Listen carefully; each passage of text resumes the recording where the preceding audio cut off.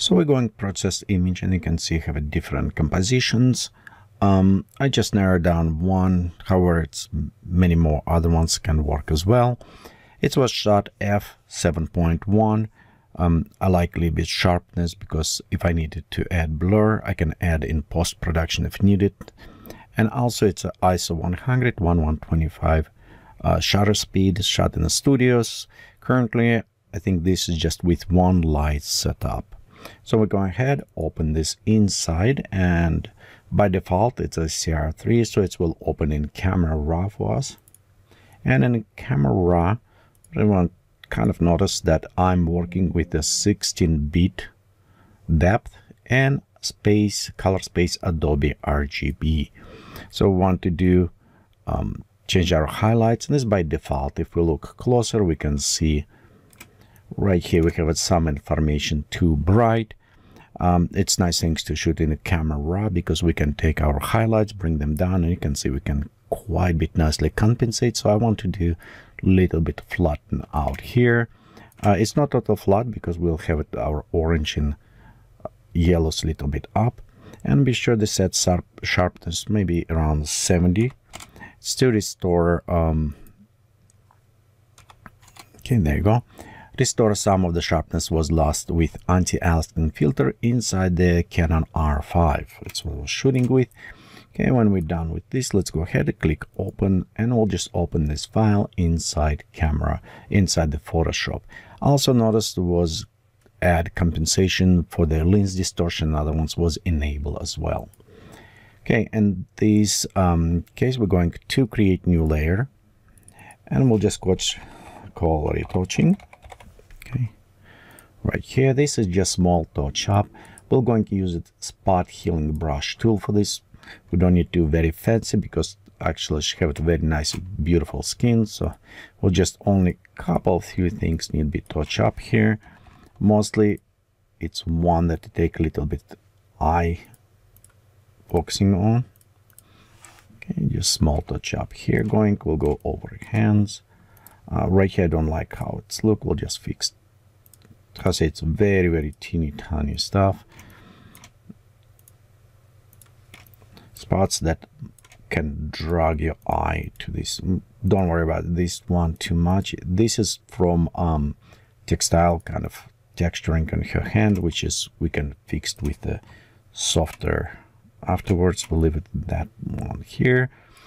Nails we can kind of fix a little bit. You can see the broken. Usually we can just smooth them out. I don't worry too much about this because we're going probably darken them out, but you can always kind of going around and just smooth a little bit edges so they don't jump out too much. Okay, right there. Okay, we can just go a little bit smooth out, coloring there. There you go. Let's go zoom out. Don't worry, because those ones will be going in the shadows anyway. We don't need to really worry about them that much. I think that's all. If we look on a layer, we don't have that much changes, just a little bit touch up there and there. Okay, next let's go Control Shift Alt E, Command Option Alt E to take all and combine. This will be our smoothness, and this is just help to reduce some noise for us. Okay, so let's go ahead. Oops. Right here we'll go on the skin and we'll go to filter, noise, dust and scratches, applied. I think maybe we should go maybe about 35. The radius, it will be depend on the resolution overall and how many details. So 35, we'll go hold down Alt or Option and click on a mask. It will create a black mask hiding from us. We'll take our brush, 10% opacity, 100 flow, about smoothness, let's go about 29-30. It's fine, and we'll start smoothing out. So what do? We just kind of applying this removing of detalizations. So one thing, keep in mind, I'm doing this mostly on her skin. I'm avoiding hair, avoiding eyelashes, eyes. We will avoid lips. So anyway, we want to actually have it higher details. We want to stay away from this area. And if we look on a brush right now, you can see we're kind of going around it, just only faces, okay? Only the skin kind of applied. We don't need to have it too much. You can increase if you want to create a very plasticky porcelain look. You can go crazy and totally smooth out. Keep in mind that it's very important this step need to be proceed before we actually start working on creating shapes with dodge and burn. So if you do after, you will use some dodge and burn effect that we don't need to do. We're done with the facial, going with the hands, and of course we need to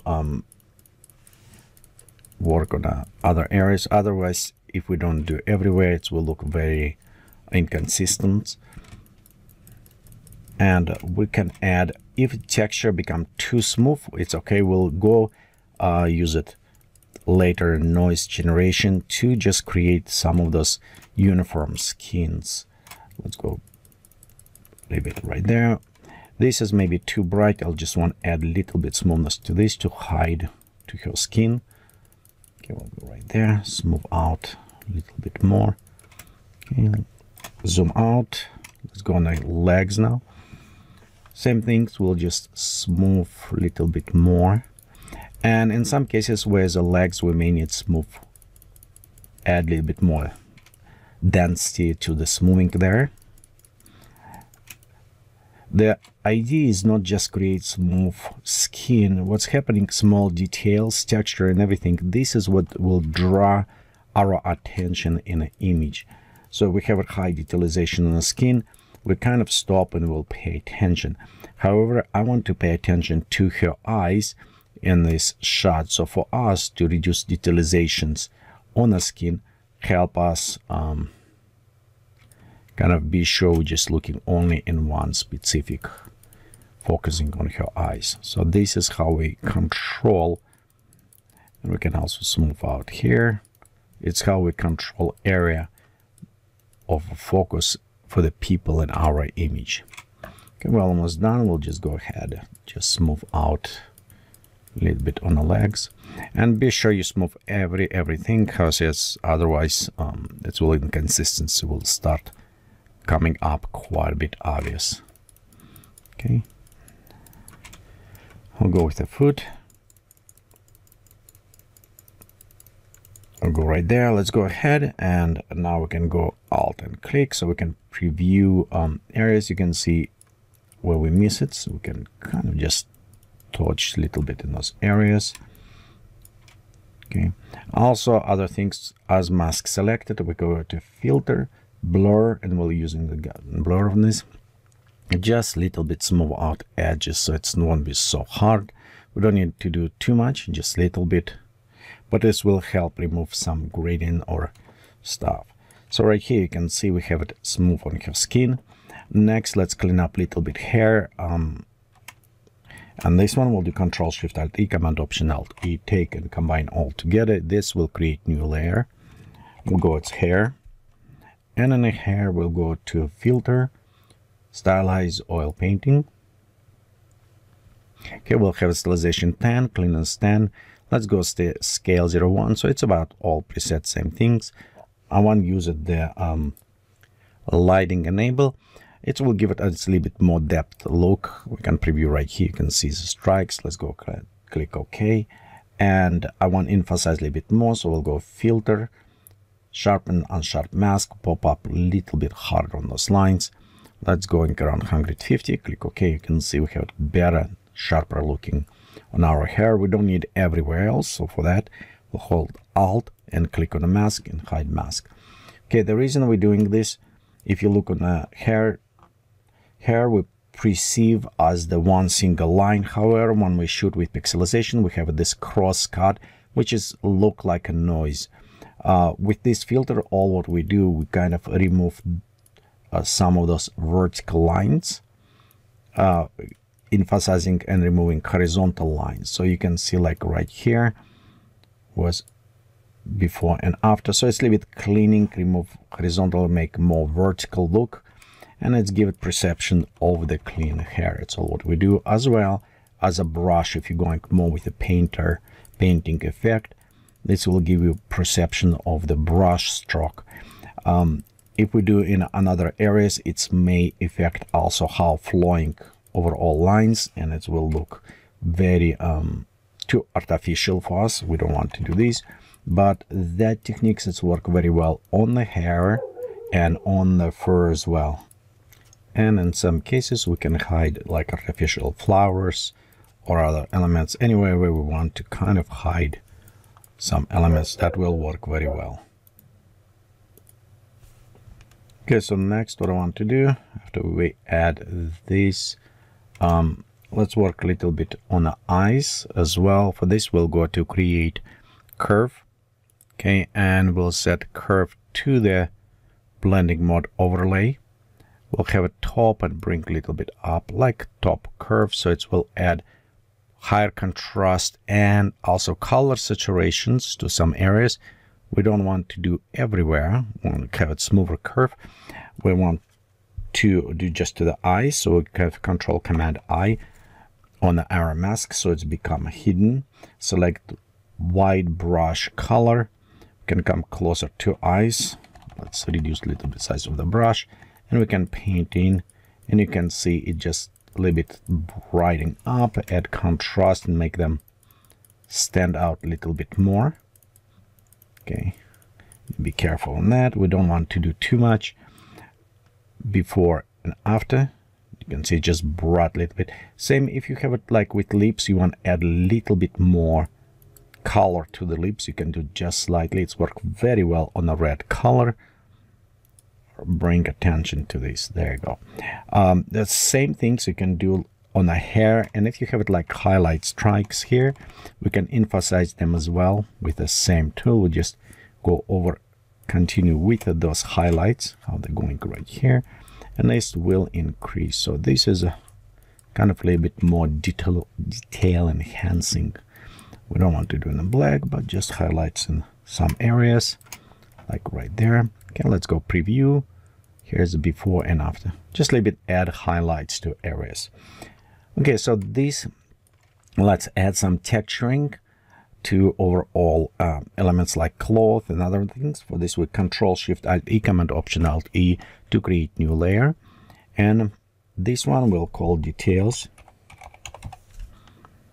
Okay, we'll go to image, adjustment. We'll go to black and white. And in black and white will pop up red and yellow, so skin tones a little bit up. Let's go click OK. Image adjustment, shadow highlights, and if you're in this mode where you see small adjustments, click on show more options, so it will expand. We'll go into radius. For this image, this size will go with 10 pixels. You want to go between 10 and 15 pixels. You don't want to change too much in this area. We'll take eye mount for the highlights and shadows all the way up, and working with the tone will bring down. We'll kind of work on that element with a soft light, so we won't be show 50% gray invisible. Darker will enhance, and so is highlights. So we'll just create kind of like a little bit preview this way. Click OK. Next, I want to emphasize a little bit more on those contrast areas. For that, we'll go into sharpen, use unsharp mask, and if we look, you can see how we enhance it. Maybe around let's go with 80%. Click OK, and we'll switch this to soft light mode. Okay, let's see what's happening right now. You can see we already have quite a bit contrast and other things. Mostly what I was saying, it is these details look like on her cloth. You can see how much details increasing on a texture and tiles. These techniques work very well if you need to create like sport look or other things. We don't need so extreme, so I'm going to take down to maybe about 20-25%, just a little bit increase of that effect of the texturing here. So at this time we created our retouching. We smooth, we touch hair, add highlights to the eyes and hair, and add a little bit utilization. So at this point I think we can work with some dodge and burn. We'll go create new layer. Let's call it dodge and burn, and on this layer we go to fill up with 50% gray, switch to the soft light, should be get it more invisible, And we're going to use the black and white brush, soft 10% opacity, to paint in some of the shadows and highlights. We already have a nice setup lighting, so I will just emphasize a little bit in some areas and mostly restore some highlights when we need it. So let's go start with the face. Right here, switch to the white and add a little bit spectral lighting on a nose because it's a come closer. We also can add a little bit more highlights under eyes, creating this triangle view as the Rembrandt lighting. On the lips, we can increase volume of the lips, just adding on the middle a little bit more white and darker under. So again, the luminosity is how we control shape in 2 dimensions, shadows and highlights, and that's what we're doing. We're just working with this element to creating a little bit those highlights. Okay, same we can do with the fingers, just add a little bit shadowing to separation of the object right here, add a little bit highlights, some elements. And on her face we can preview, okay, this was before and after. We don't need to do too dramatic, but just give it a little bit more interesting attention to the details and other elements. Okay, with our black we still can hiding some elements here. Let's go to add to the legs, and how I said before, we start hiding a little bit more on the legs, so we'll go create darker because we don't want it bring this too much attention to this. We'll just create a little bit dark there. And again, this is our going just focusing mostly on a model right now. We'll work on the background in a second. Okay, right here, let's add a little bit highlights on her shoulder. And I'm using I'm using bracket key to create brush wider open or more collapse. So we'll just add right here. If you have a hard time to figure out where I should put highlights and shadows, just emphasize overall on her body shape. So that will help you kind of going a little bit right there. Okay, and we can go from all of this, hiding a little bit down. Okay. The reason is why I'm hiding down, because if we look, this is face. It's important. We do want to see the leg going here because it's creating a nice flow overall, but I don't want to take too much attention to this. So this is our body dodge and burn. We can go create another global dodge and burn, which will go to all our images, and the same will go fill up this 50% gray, switch to the soft light, and in this point I can create just like right there. We don't need this area, and this is a lot of negative area which nothing there. And the best way to balance this, we have a small bright and large area dark. That way we'll can have a very beautiful balance going between. Again, we're hiding a little bit more on the legs. Remember, this is all what we're doing. It's a balancing, and we're balancing this light right here where we're creating with the dark on the side. So almost like going to the black right here. Okay, sometimes dodge and burn may does not give you enough of the dark. In this case, we can create new layer, switch this to the multiply mode, which is going from white to darker. Let's go call it shadow, and with this same we can just add that way. We can actually going to 100% black if we need it on the multiply mode, which is a very strong way. And as you can see, we hide her nails away, kind of creating all of this little bit more darker in the shadows. Also go like black, and we'll go from brighter to down. We can add a little bit more shadows right here on her arm. There you go. Creating this light going up. Okay, and dodge and burn. Let's go back to this layer, switch to the white And from here, I want to create this kind of light ray going on almost. You can see we're overriding a little bit on the back. And the reasons I want to bring slightly her face out, kind of almost like stop lights and light dissipating this way. So just a little bit that way. Okay. I think before we apply color, so let's go ahead, combine all of this in one folder, and we can preview. So this is what we have before and after. So all what we've done is just retouching her and majority playing with the shadow highlights. And you can see figure right here, she's kind of, it's not bad, but I think a little bit lost. Right here we have more focus on her face and give it this kind of emotional, more attachment to this. So let's go on next. We'll go create a new filter, a new layer.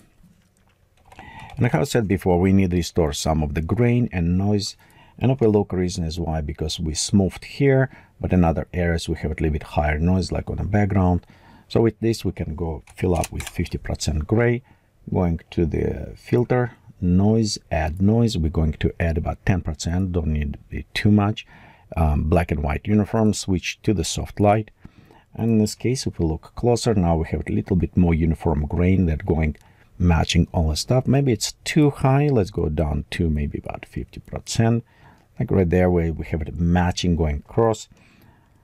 It's and help restore some of the skin. In this case, next let's go to work with some color adjustments. And we begin with our selective colors. Let's go switch black. And a black I usually just bring just slightly out of shot, not too much because we'll don't want to use too much. And we'll switch to the colder lights, and the colder lights it's help us with a cyanish cold, which work very good with her skin tone. You can see right here we have kind of bluish cyanish color. Let's go to neutral, and this is total personal opinion. You can switch how much you like it or change whatever you want it. And this one will switch a little bit more to the warmer color. Little bit too much red. There you go. Just have this combination play between coloring one and another one, so it's give it us nice look. Okay, our whites, it's this one bright. We can just a little bit actually bring them up, and yeah, let's go just a little bit in a cold there, yellowishy. There you go. Just give it a little bit in a light coloring.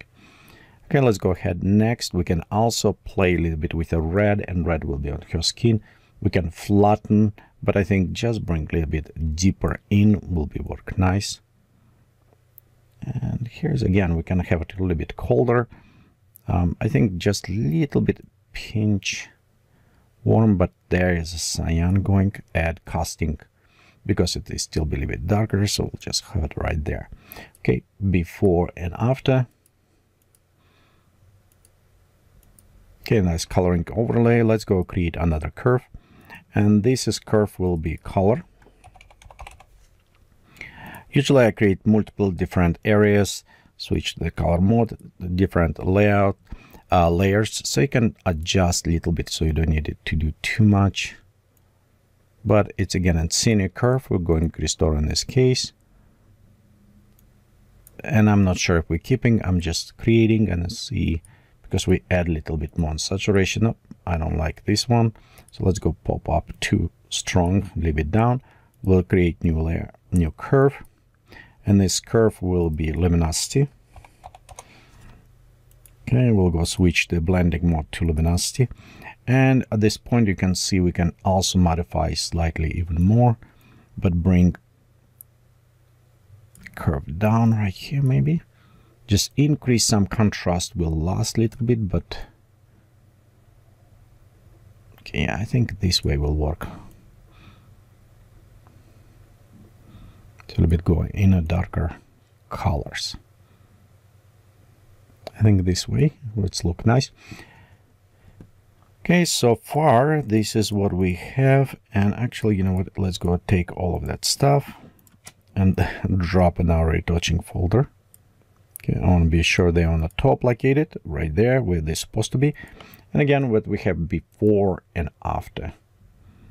We'll just add a little bit story with the light. It's all what we did, kind of focusing more on the face, on the facial stuff. We could look a little bit on the framing. I think from beginning it was not bad. We could just maybe even cut slightly right here. The general what I want to do is keep it about the same size from the head to the foot, which is actually was an original about right size from here to here. Maybe pinch up like right there. Okay, the same our eyes composition for her was fine. We could bring a little bit narrower like around there. So it's a very few pixels. It was straight out of camera, was kind of already formatted properly, which would make work a little bit easier. Again, right here, this is size from here into head. I want to be similar, and I think the overall lights we have it in 1/3 here. If we preview this, you can see she's located like about in this area 1/3, and 2/3 is darker. About composition speaking, because the white and brighter get more attention, kind of draw bigger, we want to in a smaller area, and a darker colors we want to expand in longer. So right here we have it about 2/3 of the image which is darker color, and 1/3 which is a brighter luminosity level. So this way we kind of have a nice balancing going. And beside, if you do this for any publications or anything, you can always just go and have a nice beautiful area to put it your text if you want it anywhere. So all what we need to do here is put it our name. Okay, let's go position, and usually I'm just positioned somewhere in a corner, hide away from the people. We don't need too obvious, just a little bit for the people who are interested can see, but overall it does not distract from all image. Okay, thank you for watching this video. Hopefully you find it's useful and helpful in some processing of your photos. It's very simple steps, it's very solid workflow, but it's produced very good result. And when you're done for several times, you can optimize and run this quite a bit fast to creating very nicely, somewhat painterly look portraits. If you like this video, please subscribe to my channel, put it likes, notification, click on notification icon, and share with other people. It will help me to bring popularity of my channel a little bit up, and just let me know you guys enjoying these videos. Thank you again, and have fun time to retouching and creating your own photos.